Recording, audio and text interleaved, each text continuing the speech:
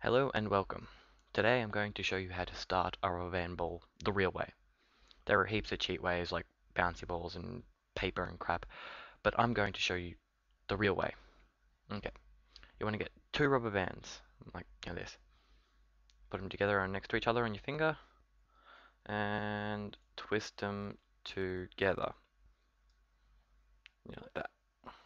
And then put it on one finger, wrap it round like this about 3 times. 1, 2, 3. And then the opposite direction. 1, 2. I'll go 2 because it's getting a bit tight.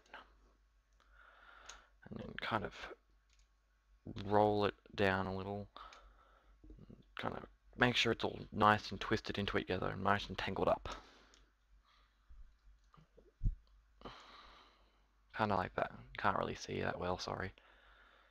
And then you want to carefully and gently slide it off into your finger, closing that gap like that. Won't stay together, don't let go. Get another rubber band, wrap it round, and on the other side a little. I might use a thicker rubber band, this will work better. Round,